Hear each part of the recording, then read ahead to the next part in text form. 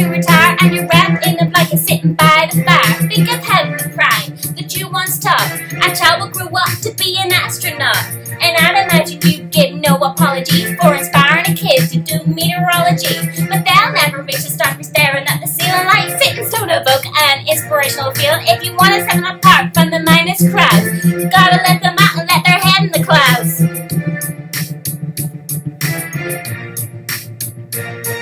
The prehistoric part of their brains is getting frustrated. It wants into a world that ain't pixelated. They always stuck on the wrong side off a Facebook wall, using words that ain't words like totals and lol. It's getting every ray from the electromagnet spectrum, from the gadgets and the tellies and the Wi-Fi connection. But in case they is looking for some extra UV, remember that outside, ultraviolet is free.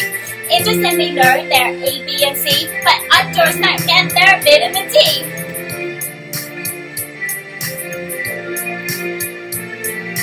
We so scared to get in trouble if someone Prince's daughter gets home from school with boots filled with muddy seawater. But what should really give us chances that the girl could end up a couch potato instead of an Olympic gold medal as a water skater. We don't want a little boy to get a grass stain on his knees, so he ends up in KFC instead of with an entomology degree. So what if Sally gets a cold or Jimmy eats a worm? It'll bolster their immune systems, and anyways they'll learn. And one day the little rats solve their problems with apps. I say we drop them in the jungle and they solve them with maps.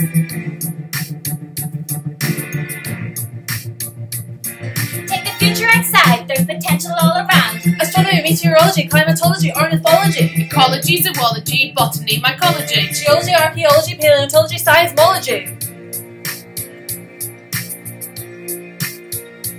But when you leave them in such what's above their heads beneath their feet, nothing but ceiling tiles, no linoleum and concrete. If it's all cooked up like battery heads and room after room, they're gonna shrivel up like a mummy in a 3,000-year-old tomb. So get rid of all the walls and all the roofs and let them see the skies and open up the possibilities to someday win a Nobel Prize.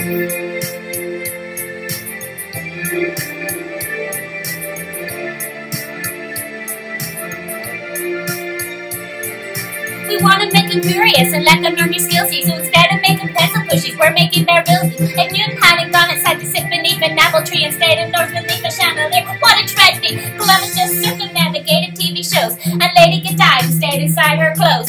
If Neil Armstrong decided this stairs wasn't enough steps, if William the Conqueror stayed in France making crepes, if David Attenborough stayed inside while drinking tea, if